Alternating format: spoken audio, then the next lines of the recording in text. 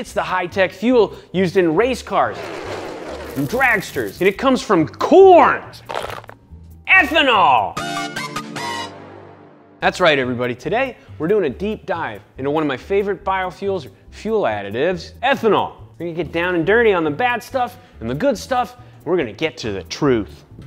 Ethanol is basically ethyl alcohol, the same type of alcohol found in alcoholic beverages, but it's used as fuel. Wow! During production, starch from the plants is fermented and distilled into sugars, which microbes turn into ethanol. It's the same way you make beer, or vodka, or moonshine, or, Eddie, what's your favorite drink? Apple teenies. There's a couple of ways to make fuel-grade ethanol, but the most common is the dry mill method, which is the same as my grandpappy's white lightning recipe. The grain passes through a grinding mill and comes out as a powder. A mixture made of this grain powder, water, and an enzyme enters a high-heat cooker. This enzyme converts the starch into sugars that can be fermented to create alcohol. What's an enzyme? Well, it's a protein that can take another chemical and change it. Your saliva's got enzymes in it that do a very similar thing. Go eat a saltine and just chew on it, like forever.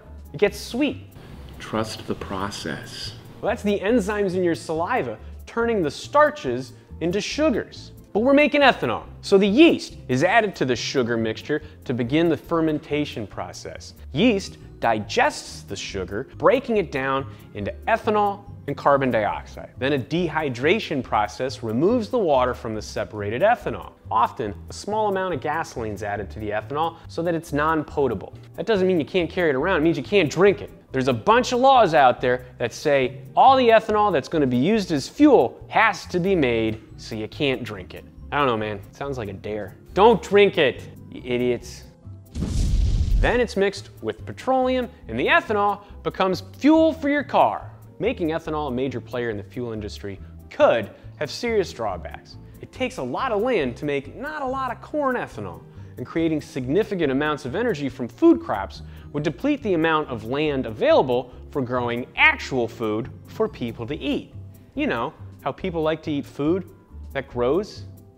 Each acre of corn can yield about 328 gallons of corn ethanol. That's a lot of corn for not too much fuel, so it's fine as a bridge or a supplemental fuel, but it doesn't make a lot of sense as a primary fuel. Ethanol blended gas is labeled as E10, E15, and sometimes E85. The number after the E indicates the percentage of ethanol by volume. So E10 has up to 10% ethanol. All automakers approve blends up to E10 in their gasoline vehicles. In 2011, the EPA began allowing the use of E15 in model year 2001 in newer gasoline vehicles. E85, also called flex fuel, is an ethanol gasoline blend containing 51 to 85-ish% ethanol.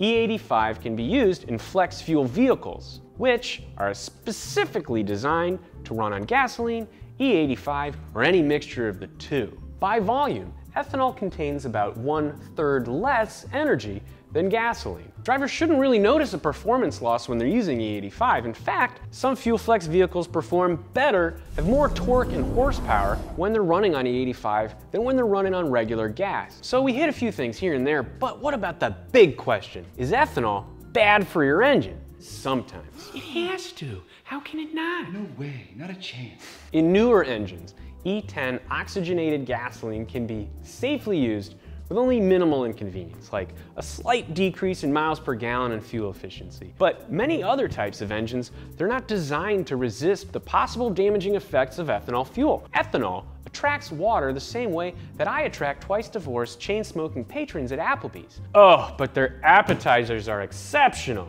Ethanol attracts and absorbs water, including water from the air. When it absorbs enough water, fuel water contamination occurs in the car's gas tank, and that affects your engine performance. If the car sits for a while, fuel separation occurs. This is where the gas and the water form layers in the gas tank, and the motor sucks up the water layer into the engine, which makes for some seriously costly damage. Ethanol is alcohol, and alcohol can cause corrosion in the fuel system. Metal parts rust, and plastic parts become deformed or cracked. A lot of older cars especially have problems with ethanol fuel, but if you're driving your car enough and your gas tank isn't crummy, you probably don't need to worry about that. And there's also the concern that ethanol reduces the lubricating properties of gasoline, which is true to a point.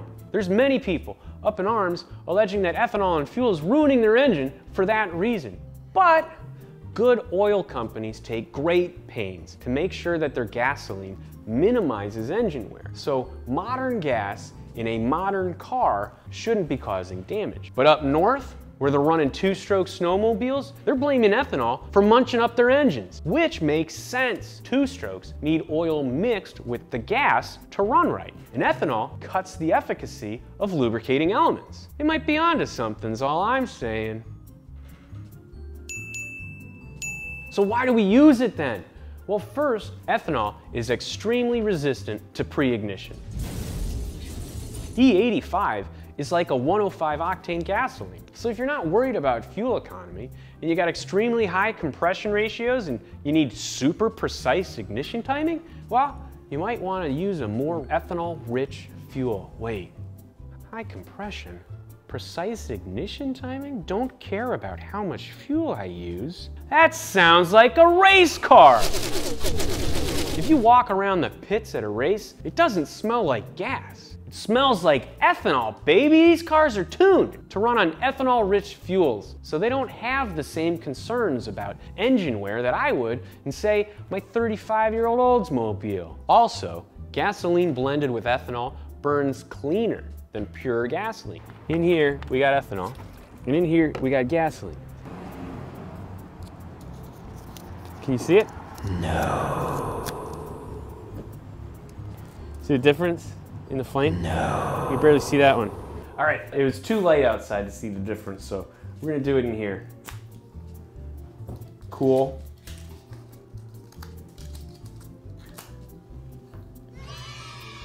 Ethanol, gas.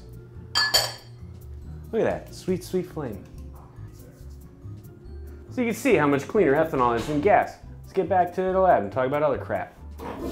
Ethanol cuts a car's greenhouse gas emissions. The addition of ethanol to gasoline makes it an oxygenate, which satisfies the requirements of the Clean Air Act. So our ethanol makes our current tech a little cleaner before the next thing takes off, whatever that might be. Fully electric, hydrogen, something else, and then the internal combustion engine becomes just like my happiness, a thing of the past. Please subscribe to Donut. It's how we get to make new shows. We want to make you happy. Hey, I'd like to thank Audible for partnering with us on this episode. It's the holidays. You're gonna be traveling. You gotta listen to a good book. You're going home, visiting your family. You're gonna need to get away. Why don't you get something to listen to that makes you smarter? I'm listening to Oil by Upton Sinclair. Right now, for a limited time, you can get 3 months of Audible for just $6.95 a month. That's more than half of the regular price.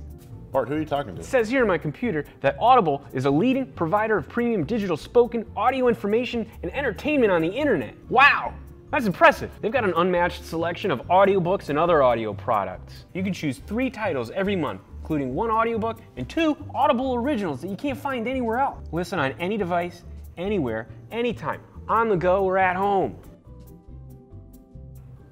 Give yourself the gift of listening. And while you're at it, why don't you gift that to somebody else? Just text Science Garage to 500-500 or go to audible.com/Science Garage. Did you get that? Go to audible.com/Science Garage. Click this yellow button. It's a subscribe button if you didn't know. Hit the notification button so that you can stay up to date. If you want to know more about fuels, you can check out the first video we ever did on gasoline. Check out this awesome wheelhouse. Check out all of our new merchandise. We got a ton of it. DonutMedia.com. Follow us on Twitter and Instagram at DonutMedia. Follow me at BidsBardo. Don't tell my wife those bottles in the back of the liquor cabinet are white lightning.